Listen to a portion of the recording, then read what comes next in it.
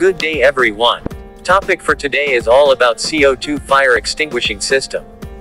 First, procedure how to use this system. Second, how to secure bottles during dry dock or maintenance. Third, identifying alarms. Fourth, resetting circuit breaker trips during alarm testing.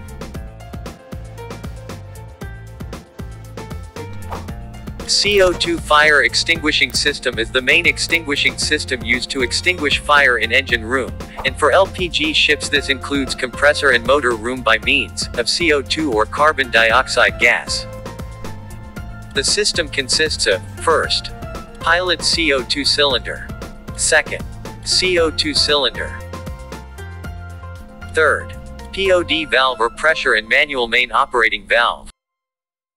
Fourth, nozzles going to all parts of engine room. There is two activation point. First fire station room, and second at CO2 room. There is a 3-box for CO2 release door. For engine room, compressor room, and motor room. When you open the door, there is a limit switch, which triggers the audible sounder for engine room. Inside that door where the pilot cylinder is located. The purpose of that pilot cylinder when you open it including manual valve. It will triggers to open the all CO2 cylinder bottle, and main valve going directly to engine room to extinguish fire. This time we actual opening the door. And we need to observe the actual sound of CO2 audible sounder at engine room.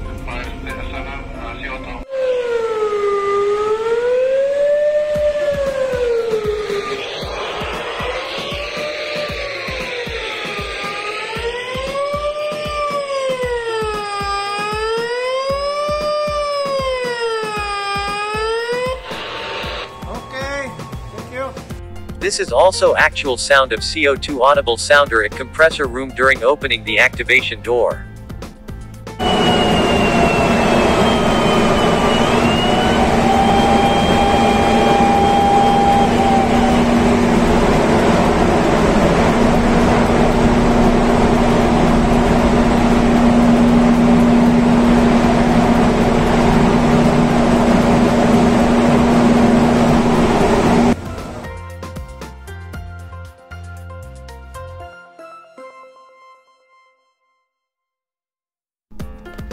This is also actual sound of CO2 audible sounder at motor room during opening the activation door.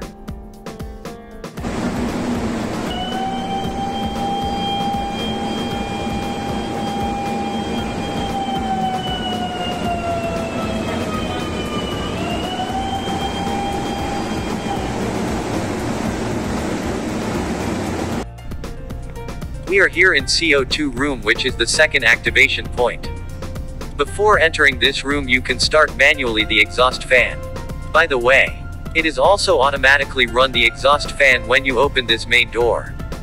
Just wait a couple of minutes to run the exhaust fan to ventilate this CO2 room. As you can see this 128 CO2 cylinder bottles intended for engine room. 15 bottles for the compressor room. And 4 bottles for motor room. You can see also the 3 activation boxes. The pressure manual operating main isolation valve, also called POD. Each valve is equipped with the limit switch that will triggers the breaker trips or turn off the power supply of fan and other machineries.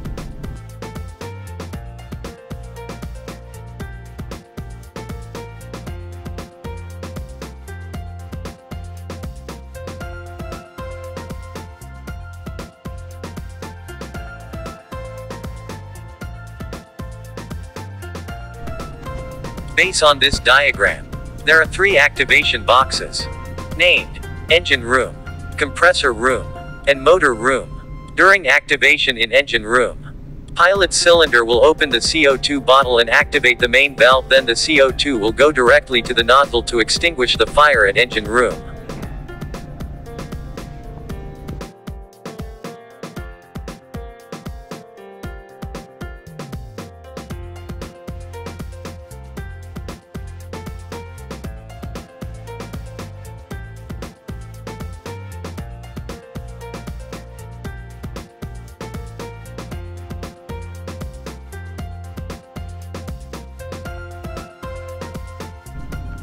During maintenance or dry dock, this valve is intended for connection of air line to blow the pipe line and check the nozzles for blockage.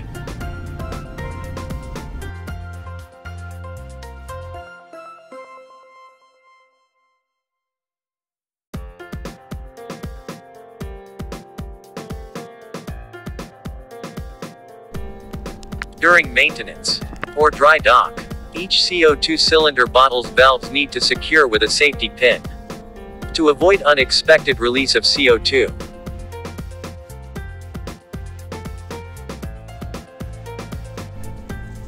Also, in case of emergency failure of automatic opening of CO2 bottles, there is an option that you can manually open each CO2 cylinder bottles using manual lever. Just put the lever on the top and pull. Do that in all bottles.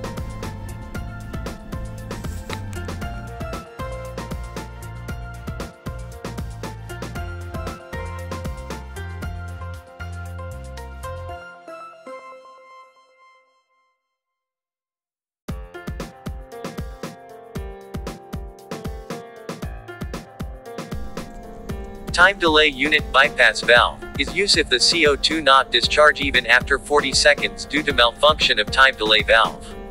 You need to open this valve.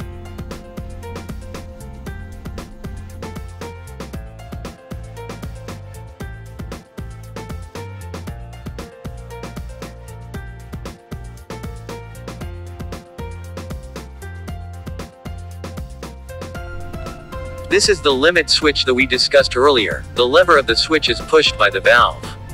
The main valve can open manual in case automatic is malfunctioned.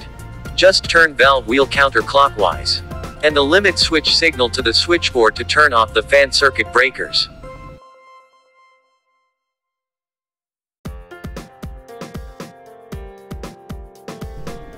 Pipe copper tube below this valve is the triggered pressure to open this valve automatically.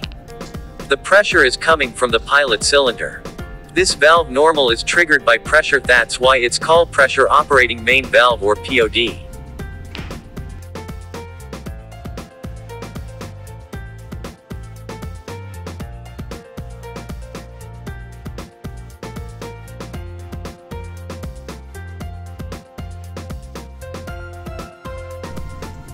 These are the breakers that trips during CO2 main valve activates. As you can see, there is a mark CT1 on the top of circuit breaker, CT1 for engine room machinery.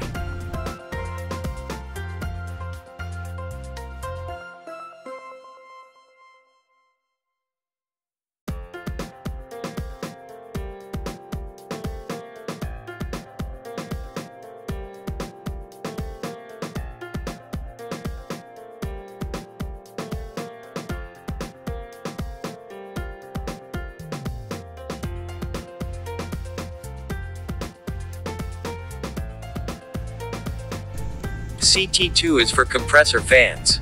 CT3 it for motor room fans and airlock.